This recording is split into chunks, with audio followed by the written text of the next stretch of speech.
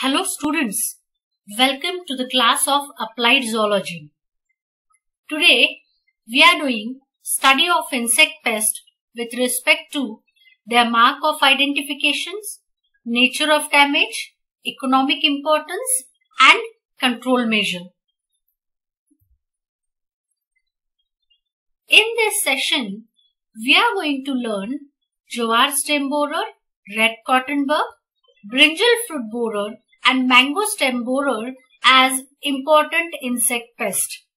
So let us begin with Jowar Stem Borer.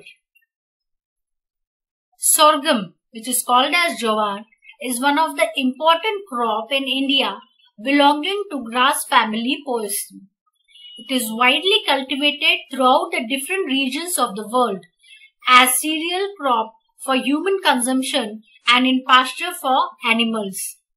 It is mostly infested by harmful pest commonly known as Jowar Stem Borer or Spotted Stem Borer Chylopatulus, which is also called as Chylozonellus. The other host plants are, besides sorghum, this insect are also being recorded on maize, bajra, sugarcane, barugas, that is sorghum, sarkanda, etc. What are the identification of Jowar Stem Borer? How you are going to identify different stages of this insect? The first stage is, which we can identify, is caterpillar. The grown-up caterpillars are about 20 to 25 mm long and dirty greyish white in color, with black sclerotized head and 4 brownish longitudinal strips on the back. How we can identify adult? The adult moth is small with around 25 mm, that is 2.5 cm wingspan. The forewings are brown yellowish with darker scale pattern forming longitudinal stripes. The hindwings are pale straw colored in male, whereas white or peppery in female. How this insect cause damage to the crop? Only larval stages acts as a pest, causing a great damage in the plant.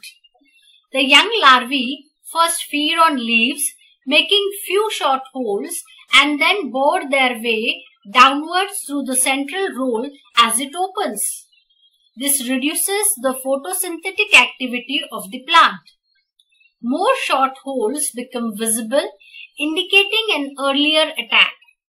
Subsequent larvae are internal feeders feeding on internal tissue, resulting in the formation of tunnels or galleries, which ultimately leads to formation of dead hearts without showing any external signs. Thus, stem borer infestation results in short hole or pinhole damage in the leaves initially and dead hearts subsequently. So what is economic importance? Economically, this insect is very important. Under severe infestation, this pest can cause potential damage of about 80% crop reducing productivity and causing loss to the farmers. So these are the figures showing damage caused by the stem borer. In the early stage of hatching larvae, feed on the surface of the leaf shape, leaf rolls causing pinholes on the rolls and newly opened leaves. As the severity increases, blend of feeding punctures and scratches appear on the leaves.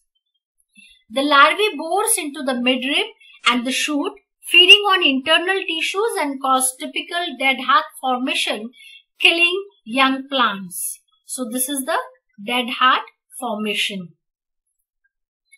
How we can control Jowar Stem Borer? So first are cultural control measure. Removal and destruction of the dead heart, burning of subtle stubbles and trash which become source of next infestation, plowing and destroying crop residues, removal of infested plant parts or infested plants through hoeing are recommended. Collection and destruction of adult moth using light or pheromone traps and caterpillars by handpicking. Collection of their eggs for the destruction purpose. Intercropping has a great potential in reducing the infestation. Growing jowar in association with legumes significantly reduce damage by Chilopartellus. Also, intercropping jowar with soybean give a considerable reduction in pests and 9.2% increase in grain weight per plant.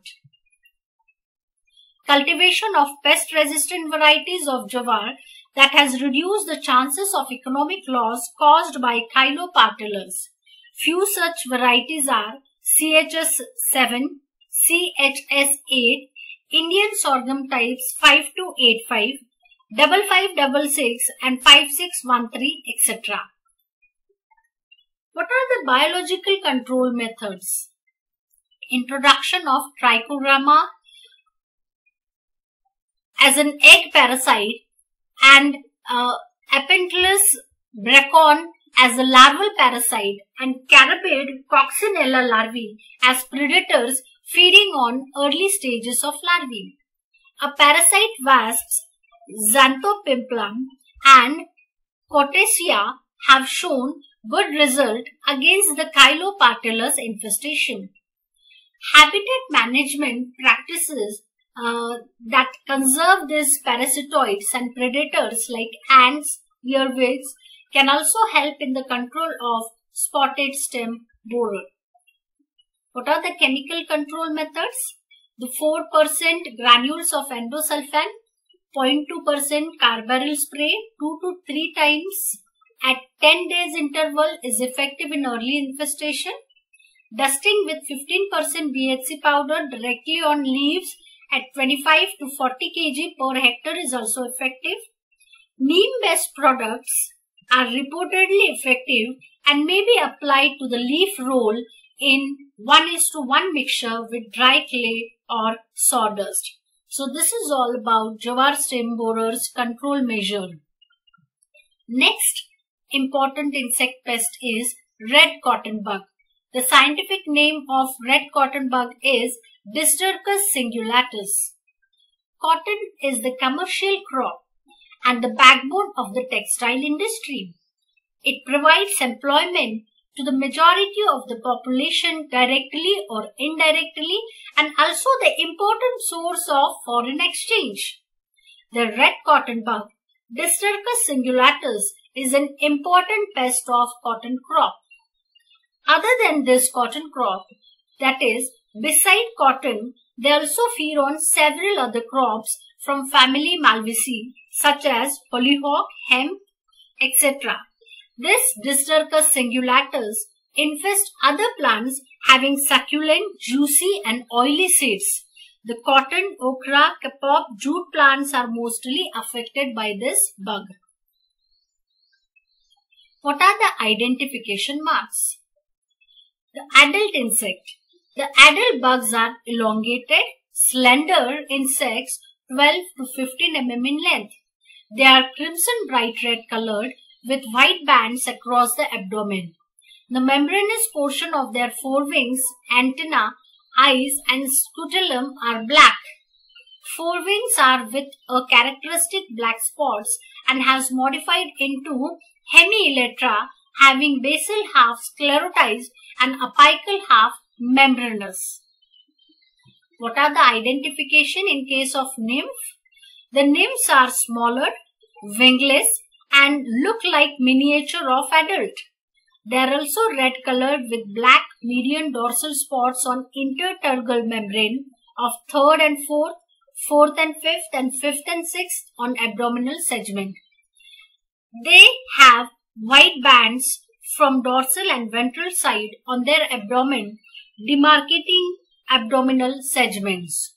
Both adult and nymph are provided with piercing sucking mouthparts. These are the main identification marks of red cotton bug. How red cotton bug causes damage? Nymph and adult suck the plant sap from the leaves and green balls of cotton. Affected balls open badly with their lint stained with the excreta or body juices. The adult found in the cotton are crushed in the ginning factories, thus staining the lint and lowering its market value. Adversely, it affects the quality of ginning and oil content of the seed.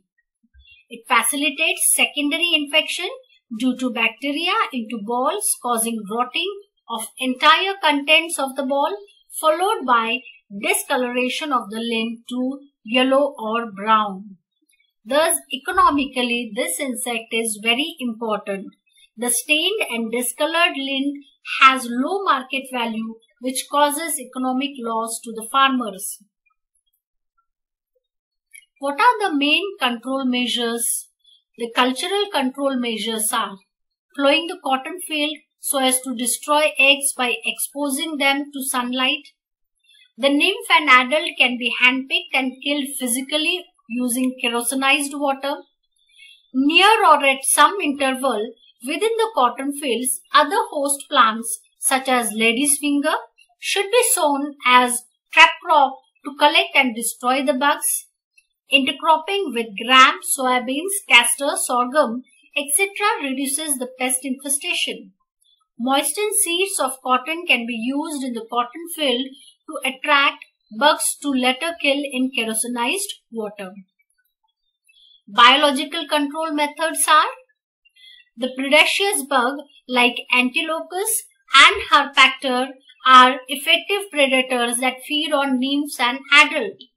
Application of nuclear polyhedrosis virus, that is NPV, in the evening hours at 7th and 12th week after sowing. Egg parasitoid such as Trichogramma species and Calomus are also effective. Chemical control methods are use of proper insecticides which are comparatively safer to natural enemies such as endosulfan, Fossilon, etc. should be used. Spraying of malathion 0.05% is effective to eradicate these bugs. So this is all for part 1. See you for the part 2 of this chapter. Thank you.